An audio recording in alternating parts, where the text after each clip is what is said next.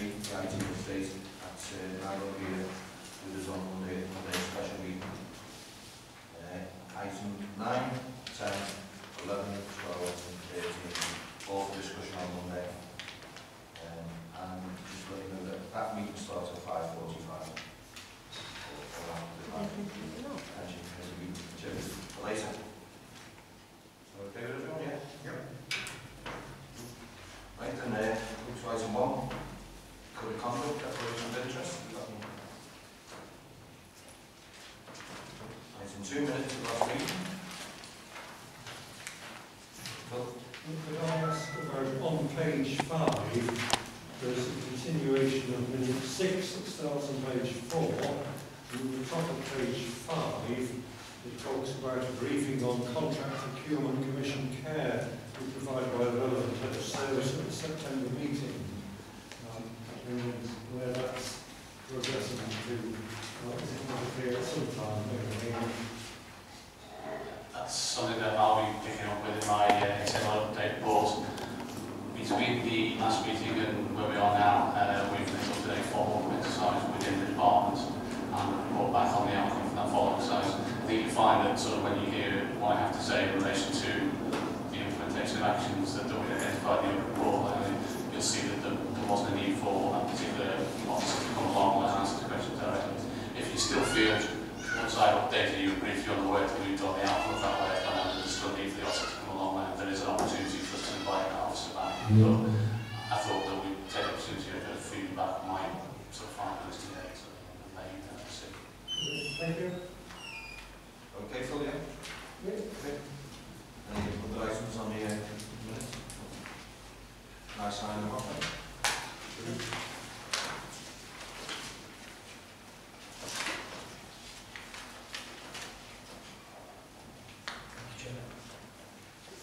As I say, item 3 is Thursday, Monday. Item 4, internal audit update. This is a regular report that I read to yourselves. It contains information relating to the delivery of the internal audit service for the period 1st of June through to the 31st of August 2015. The report concentrates on identifying the items of note or items escalated from the bi-monthly report that I prepared for yourselves, provide performance data relating to the internal audit service itself, and identifies a number of developments that are taking place within the service. Your attention is specifically drawn to section 2.2 of the report, page 13 of your working papers, where a number of items of note are identified. 2.2a, under procurement of commission care, I'm feeding back on a discussion that took place at the previous meeting of this committee, where it was agreed that sort of an update would be provided on progress being made by the department to address issues identified within the audit report. The follow-up audit completed within the last 2 weeks identified that significant progress had been made. Of the 7 actions identified in the original report, 4, including 2 of a high-risk nature, have now been fully implemented. The remaining 3 actions, 2 of those are currently in progress, and a low-risk nature item has also been implemented. The 2 that remain sort of partially implemented, are only partially implemented because of the tie-in with the implementation of the liquid logic system, and they can't be fully implemented until that system goes live in early November 2015 in this particular area. So I'm very comfortable with the significant progress that's been made. I have had sort of very detailed sort of discussion and conversation with officers. We've undertaken a fair amount of testing within that particular department to determine that what we've been told in relation to the implementation is actually sort of evidence and supported by the sort of the hard facts, if you like. The department has acknowledged that a number of lessons have been learned for future, and that more robust systems will be implemented that include enhanced information flow between the department itself, legal, and our procurement people. So there's been real improvement there. I think, as I mentioned to Councillor Gilchrist earlier, as far as I'm concerned, I'm very comfortable with where we're at. We will go back and just make sure that the remaining 2 recommendations, when they would look to go live in November, are actioned as we would expect, and we'll be able to report back to that sort of November meeting. There is still, if members feel appropriate, an opportunity to invite an officer on, but I personally will be recommending that at this precise time. Item 2.2b, ICT control of guns. Following discussion again at the previous meeting, this committee report will be presented to members by the Chief Information Officer. That has been referred to next Monday, management guild. So, that's item 2.2c. Use of work was undertaken on organisational culture. This was an audit that was undertaken directly relating to focus on issues identified within the annual governance statement for 2015-16. It was undertaken in conjunction with officers from within HR and organisational development. And a number of actions were agreed with management following the audit to improve systems operation. These included embedding organisational vision and values, performance appraisals and staff development system, and mandatory training, as well as some issues in relation to sort of how we glean information from staff surveys and action that in forward plans. Senior management have clearly demonstrated a very strong commitment to addressing the actions identified, with a number already in progress. Further actions taken will continue to be monitored by ourselves and will be reported through the corporate governance group and ultimately this committee. So we'll continue to keep you apprised of actions to be taken. At 2.2c, I made reference to the annual governance statement where identifying the work that internal audit will undertaken to support the production of the statements. This has included targeted reviews, testing for compliance with the synthesized delivery of governance guidance, as well as supporting senior management in the assessment and monitoring of significant governance issues. The annual governance statement is presented as a separate report to this committee and elsewhere on the agenda. At 2.2e, I refer to the public sector internal audit standards. You'll be aware that we need to comply with the requirements of the public sector internal audit standards. Internal audit providers to public sector organisations are required to have an external quality assurance process in place. You will recall that I've been working very closely with colleagues from across the North West region to develop and implement this process before the 2018 deadline. The current position is that a template for this has now been developed and endorsed by Cllr, the Chartered Institute of Internal Auditors, and is to be piloted across 3 North West authorities prior to full implementation rollout across the region. 2016 and 17. To support this work and demonstrate the actions that I have taken to ensure that Wirral Internal Audit Service continues to maintain the high quality standards, I've developed a quality assurance and development programme that again is presented to this committee elsewhere on the agenda, but summarising and brings to your attention the actions that we take to ensure that we continue to provide a service that I feel complies with the best that's out there, and certainly ticks all the boxes in terms of the public sector general standards. Move on to 2.2f, where I draw to your attention information relating to debtor write-offs. Previous meeting of this committee, some members sought clarification regarding the role of internal audit and the this particular committee in relation to the debt write-off system. What I attempted to do within the report is clarify this position for you. In short, internal audit is not directly involved in the actual system of write-off, other than to review and test the effectiveness of the actual systems and procedures policy in operation, and report on this to the relevant chief officers, identifying the actions for them to implement. The role of this committee is to ensure that you obtain appropriate assurances from yourself and from officers in relation to those systems and their effectiveness, and that any areas for action are identified by ourselves in terms of it properly addressed within a timely calculation. 2.2g. Before you move on, Yeah. I do notice that you refer in the last paragraph of this item to the Eugene Sutherland review. And of course, it's such an important thing to all found out to our cost of it. Because some of that outstanding. Because that being included in the estimates for the following years being money coming in. And it's something group and group and group. Sorry, thank you. That's group. And of course, by the time we actually come to the write-off, which should be right in our part area over a whole period. At a time when we were being asked to cut, we should be finding ourselves with some 20 million or thereabouts or whatever it was, Tom, exactly that. So it seems to me would certainly have a role, and that's why I was back to that clear, in making sure that these things are being investigated, and where it is possible for that right now, we should be written. Yeah, I'm nodding. You're quite right what you said, Councillor. Very, very important. And there was a lot of very important messages that came out of that report. We did undertake a significant piece of work to sort of follow on quite a substantial list of actions, I think, and make sure that they were implemented in the right way and also in the timely sort of fashion. We will continue to undertake reviews of the summary debtor system. There's a lot of work planned over the next few months to sort of look at different elements of that system, be it the sort of centralised system or be it sort of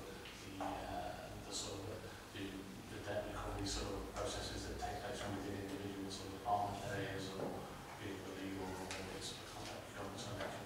But you can rest assured that all of those sort of those different elements are included within the audit plan.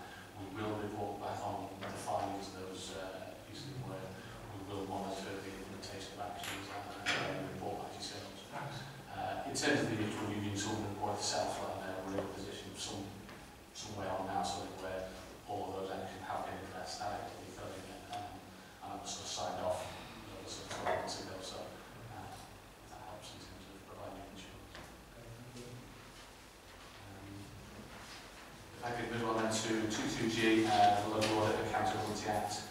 This section really provides members with an update on the development requirements of this Accountability Act that's in 2014, and specifically in relation to audit panels and the use of independent members.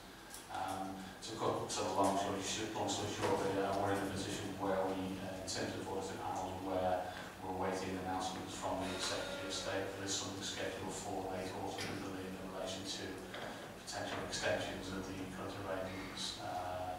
There's also the possibility of a sort of authority use of public sector-wide sort of opt-in, opt-out sort of facility for purchasing external audit services. So there's a lot that's going to happen. There's a lot of information that we'll receive in that sort of autumn statement. So for the time being, we don't need to be taking any action just yet. It would be wise to sort of find out. The purpose of this sort of update is just to sort of appraise you of these components of proposition and just be able to action to be taken to date. I can move on then to section 2.3 of the report, page 17 on your committee papers, I believe. There's a table identifying information in relation to those audits where the recommended actions included in audits reports are not currently being implemented for a variety of different reasons. It might be that sort of they're still within the sort of the timescales that we've laid down with officers. But basically it's just a snapshot providing with the table that identifies at this current cycle of time all those actions that currently remain outstanding. All of the recommendations are currently rated amber, they all indicate that sort of progress is being made within the timescales. None of these relate to audits undertaken within ITS, subject to a separate report by the Chief Information Officer. We talked about earlier. That report will be presented to the meeting next week. He will be able to speak with lots of actions that have been taken and lots of planning in relation to addressing some of these sort of language. Just a quick one. Yes, sir. On that chart, obviously, the target is 33% of percentage delivery in internal audit plan in 2014-15 and 2026. Is that causing you any concern, or is it not very At this precise moment, I haven't quite come to that. You're jumping ahead with this, that's okay. However, I'm happy to answer the questions that you've asked me. It isn't causing me any undue concern at the moment. It's a slight shortfall. It's something I need to keep a watchful eye on. Predominantly, I lost a member of staff a month or so back now. Actually moved on to better things, and we struggle to fill that vacancy. In addition to that, it's a time of year where we lose a lot of sort of resource through holidays, the holiday season coming. So we always tend to underperform slightly like that time of year. So I'm really concerned whether it's causing you concern. at this moment in time, I'm usually confident with that. Okay. If it becomes an issue, I'll message you know about it.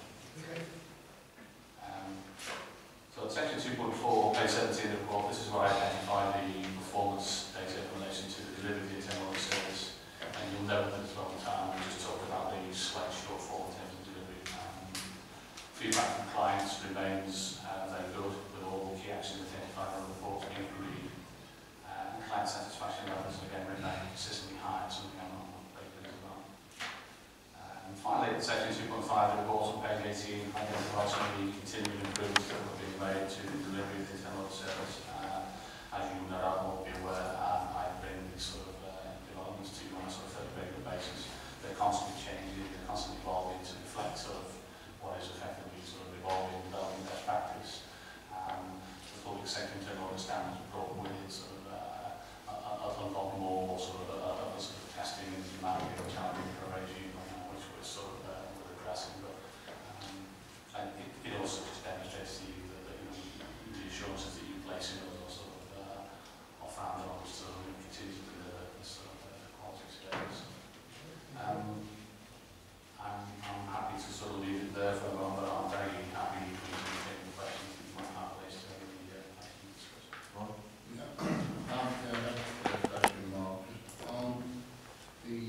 Essentially 10 client forms and it says 90 target, 100 actual, 16 down.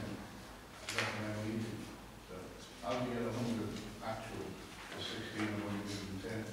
And my question on the back of that, should not these survey forms be obligatory to be returned? You're not saying where you gather your evidence, it's by people retaining a form that's sent out to them. If you can't physically sit at their desk and ask them all these questions.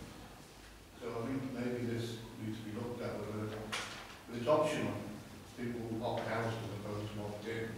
It's human nature not to go to them and you don't have to. But it becomes obligatory. That's why you gather the evidence through somebody coming in a survey. They have to see the question and subject to the answer they give. They either assures you or alerts you one of the two things that happen. I'm just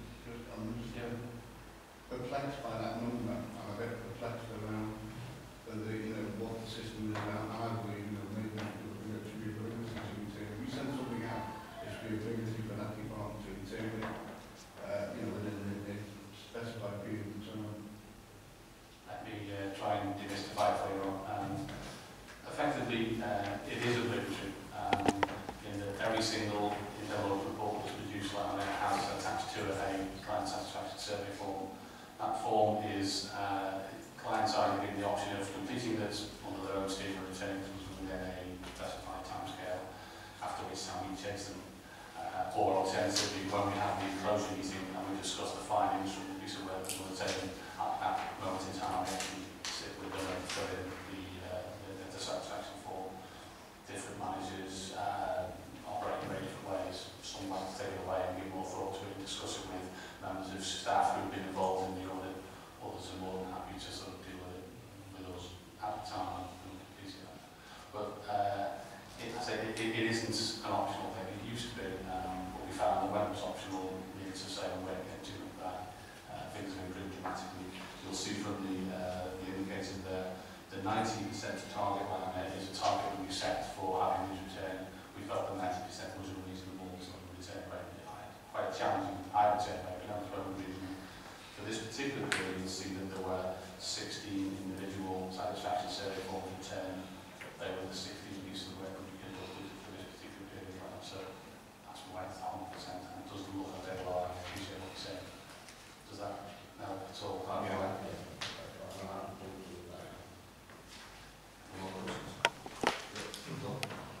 In the tables on the small print page 3, page 23, the organisational culture, which is mentioned in section 22C that we covered earlier on, where does the results of the staff survey action plan as a whole, not your auditing of it, but perhaps, where is the document that gives the full results that members can study?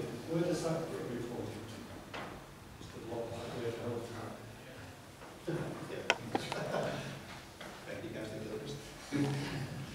Yes, that sits with the strategic leadership team, so it's something that feeds into our general management processes and really good action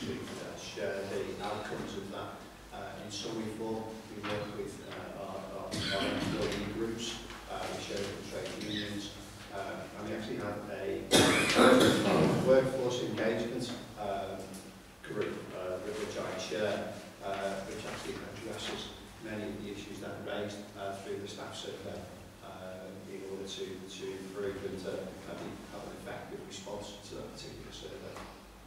So can I ask you, if it's going to the workforce and there's consultative group and staff, years ago, it was 4 or 5 years ago, I remember Maury survey of staff and results were available to members. Is the document a summary or a document available for members? So I can answer it because it's over a year ago since the survey was actually completed. Maury did produce a summary format for us. Can I look into it to see that? Was it members interested? We'll see. But certainly we are working on the action plan to reassure members around that, so that the information that was captured wasn't lost in terms of that programme. Any more questions? Can we read the recommendation? Item 5. Thank you, Chair. This report is brought yourselves to demonstrate compliance with the requirements of the public sector internal audit standards that I mentioned earlier. These standards require internal audit services to develop and maintain an adequate, effective quality assurance improvement programme that covers all aspects of internal audit activity. There's no clear guidance as to sort of how that should look and what that should sort of contain, and so left their own voice to go away and develop something which we feel is appropriate to our organisations and the way we can give the service. However, there are, from our sort of professional bodies, the Joint Institute of Internal Auditors and the Cllr have sort of collectively developed a sort of template of sorts which we've sort of taken away and used as the basis for developing this programme. So the purpose of this is really to demonstrate that we as internal audit perform our work in accordance with the Charter. We operate in an efficient, effective manner, and we're perceived by all stakeholders as adding value in improving internal audit operations. The report introduces the internal audit quality assurance and improvement programme that I've developed in accordance with the size standard 1300, and bringing to attention the fact that it does encompass actions currently undertaken by the service. What's contained within this programme isn't something which we've created over the last 3 months and sort of presented before yourselves. Pretty much all of what's in there are things that we've been doing for the last 12 months in terms of the post-audit assessments, in terms of the client satisfaction survey forms, in terms of the sort of the performance monitoring measures that we sort of take to sort of keep a lead on what we do and how we do it. So there's nothing that's new in there. All I've done really is pull it together in one place so under one product so that I make sure that I'm happy and content that it complies with the sort of development requirements of the public sector standards. I'm asking you at this moment in time to just note the fact that we have developed this, and I'll be very pleased if you can also allow us to sort of take it on those away with us and further afield. There are a lot of other public sector internal audit providers in the North West region that have expressed an interest in obtaining copies of this, so we're clearly doing something that others are looking towards and sort of learning from. It's very good. So I haven't seen the questions on that. Yeah, I'm happy to say that the organisations should be reminded that these things come with a copyright phase. But just maybe that question. You've got here commission and external assessment at least once every 5 years. So it would be 5 years from now we will get an external assessment in, or is there a period because we've been doing it that we need to have something. So what's the date likely taking about externally assessing this? The clock is ticking, we've got till 2018 to have implemented this assessment. You might recall when I presented the previous report, I gave you a brief update on the public sector standards and indicated where they're doing across the North West region with my colleagues to develop a framework that we could utilise. That's a framework that we're now in a position where we're rolling out across a number of pilot authorities. Once we've gleaned information back from how those pilots went and whether they're effective or not, and shared that with Cllr and the IEA, we'll then roll out the template across all of the North West public sector bodies. You and us will at some point be visited by one of our peers from across the region. They'll conduct, using the template that we developed, a very exhaustive sort of audit, external audit of how we deliver our service and we'll prepare a report that will go to senior management team and also yourselves to give you indications as to how effective we are as in terms of service delivery. So like places that Just an answer to that, and that long answer, 6 months would be post-2018. You will, the intention is to roll out the pilot over the next 3 months, by the end of 2015-16, be in a position where we're ready to go live with it during 2016-17. So during 2016-17, the program hasn't been developed yet, they've identified who will be obviously when, and people. During that year, you will be in a position where an external audit of us will be undertaken and a report will be presented to yourselves. Thank you. Okay. Really following on what Councillor Abbey was asking about return of questionnaires, though it was 16 out of 16 when we talk about that. In terms of the wording, though, can we perhaps look at page 42, section 9, customer feedback? In the sentence, it says, to help us improve the service we deliver, it's important we provide us with regular feedback, therefore please complete the following. So what Mr. Niblock was saying earlier, this is more like, you will. Would it not be better to say something like, we do expect you to complete this, which would make the point that Councillor Abbey was saying. And perhaps on page 50 in Appendix C, I take to be a form filled in by inviting the directorates or whatever.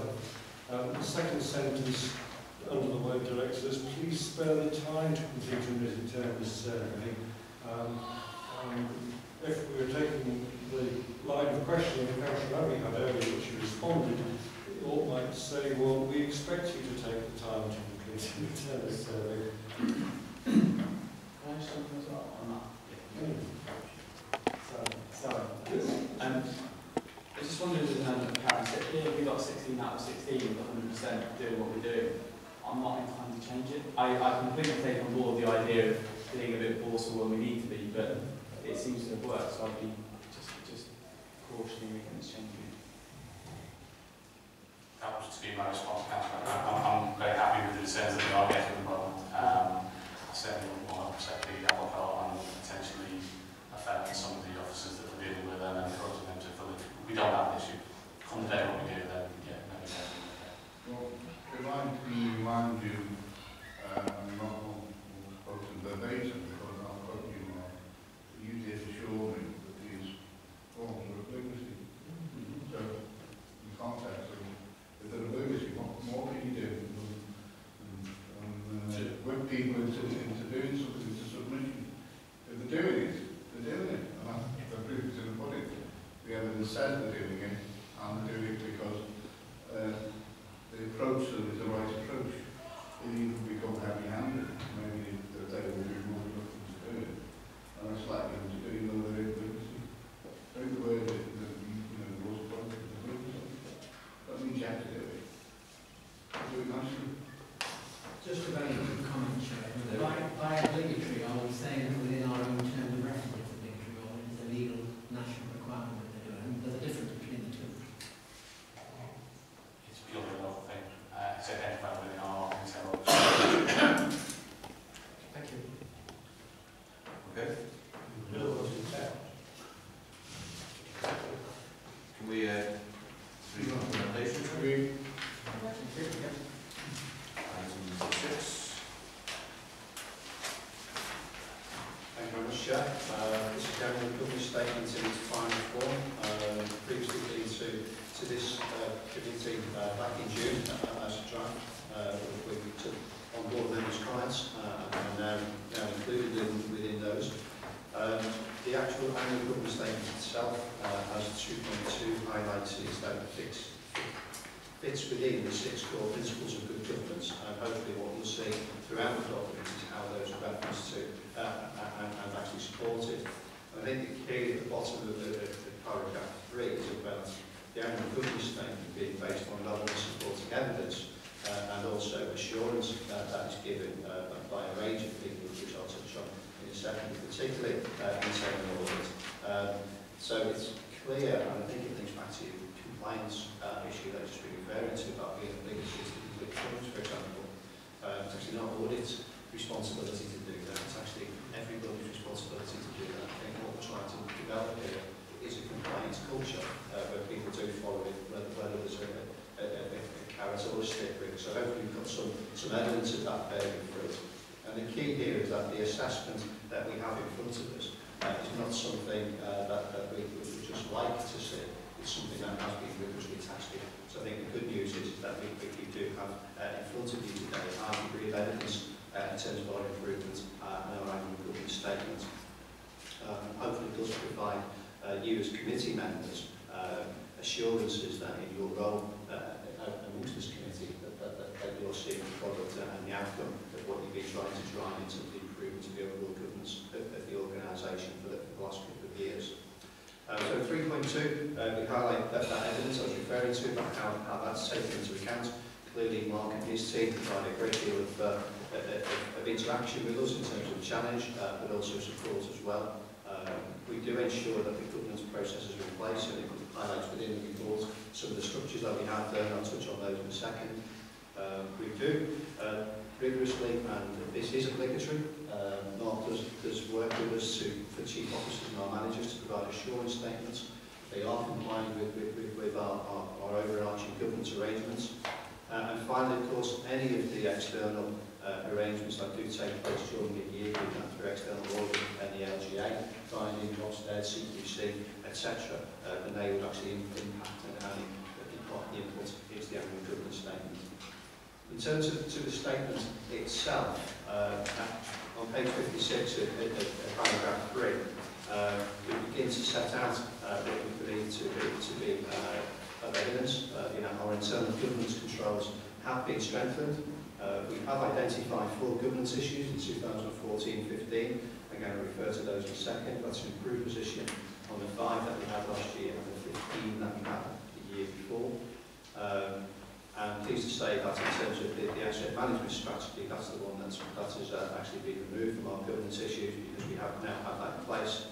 Seen some significant improvements in terms of our capital receipts, and they will continue to move forward over the next couple of years in terms of our disposal of assets and releasing in excess of £20 million that they give the money to the authority. Good news is as well, there have been no new governance issues that have been identified through this process, which actually demonstrates that we are stable. We have embedded the governance arrangements that we've been trying to achieve, and consolidated those arrangements to strengthen our governance.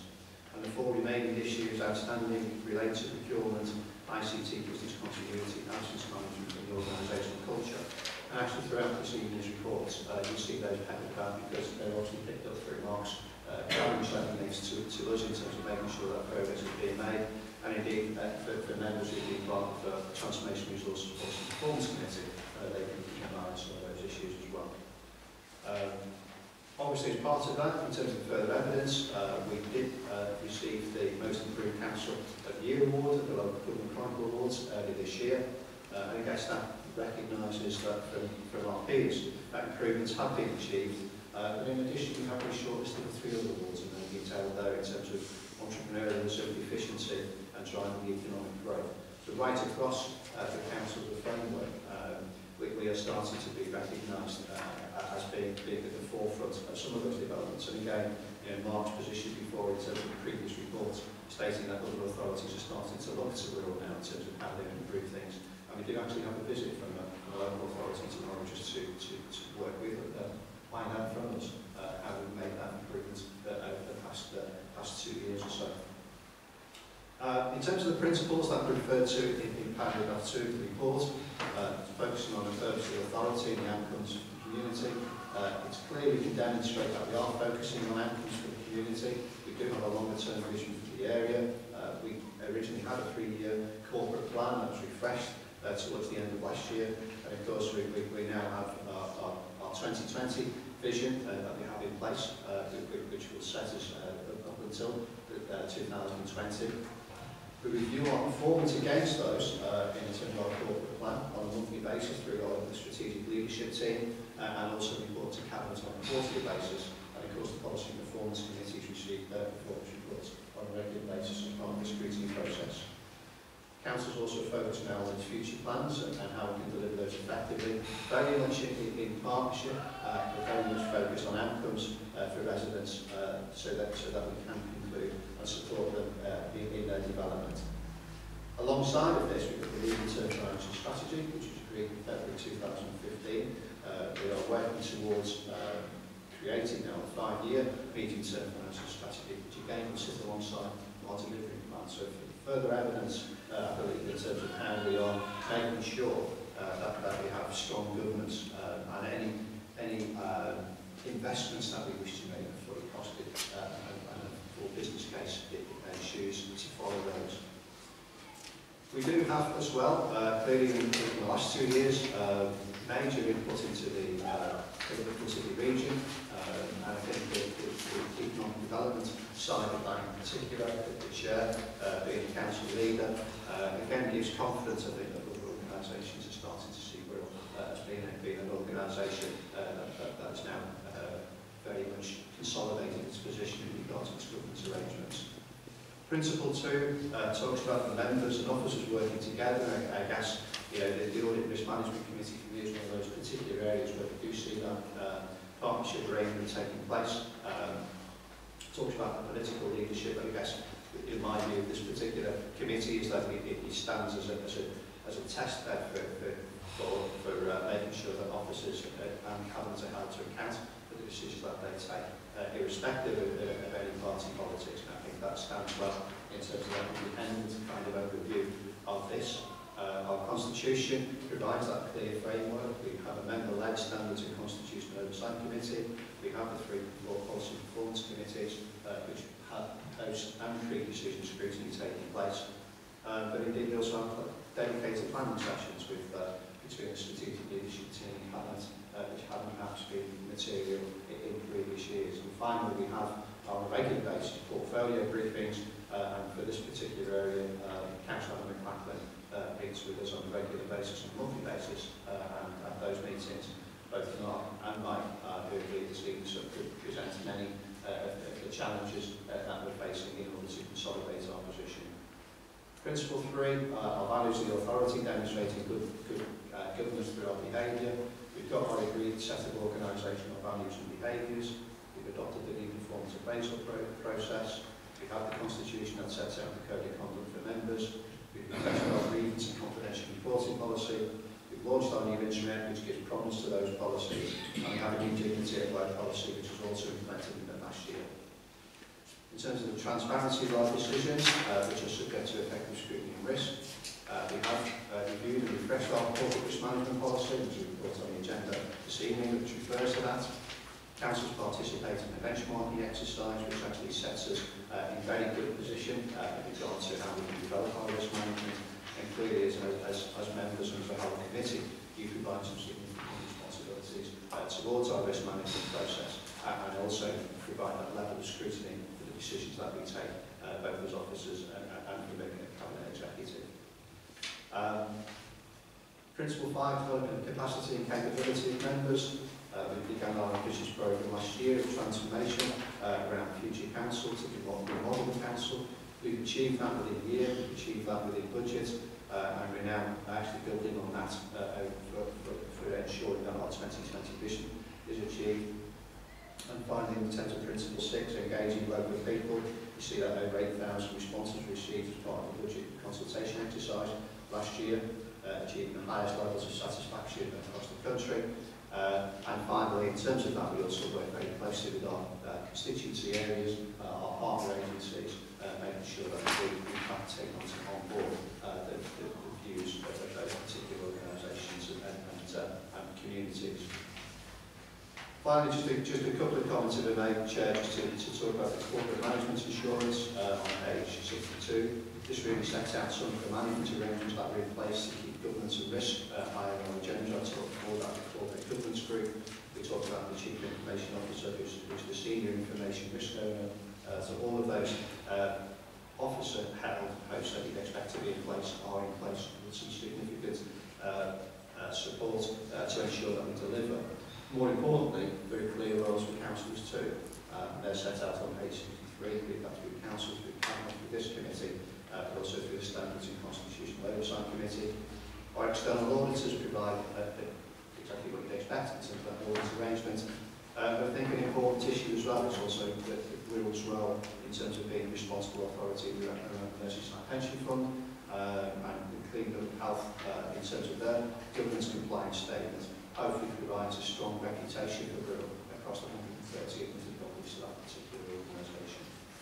And finally, at item 6, Chair, the full governance issues are highlighted again and they're addressed as per the attached action plan. Final thing I will say is I do think that this is a positive report. I do think it fits neatly with our external auditor review, which will be debated at our meeting next week. That's it. Any questions, sir? Good. Yeah, thank you, Chair. Chair, you briefly mentioned the problem of absence management as highlighted on page 68 of the report at the bottom there. Clearly, it's an emerging issue that we've discussed in the past, and it gets a lot of requests, and obviously I've been asked about it by members of my own constituency, my own ward. What can be done, do you think, and what is being done to try and improve the situation compared with the action that other local authorities may be able to invoke? I'm interested to know how you're dealing with it. From a personal perspective, I've suffered this in the past. It was employment fees, and it's a difficult problem, but I think it does need addressing and to try and find a cause of it. Thanks very much, David. It is, you're absolutely right. It's a very important measure in terms of a particular organisation. We were just off our target figure last year in terms of our absence management. The positive side to that is that when we compare ourselves to other local authorities in the North West, of the 17, I think is who actually subscribe to the North West Employers graph, we were actually towards the latter end of that in recent years. We're now actually 7th on that target in a cluster of 5, 6, 7, 8, all around the same percentage point. So we've made significant strides and improvements over the last couple of years, and that's clearly been positive. However, we certainly don't take that position lightly. We want to actually be the best in the North West in terms of that. I think there are a number of elements which we're trying to introduce.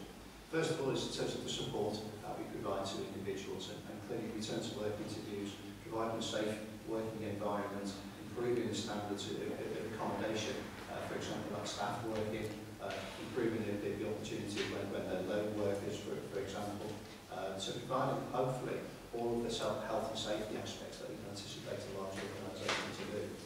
When people do fall into a path, it's about providing the right level of support as well.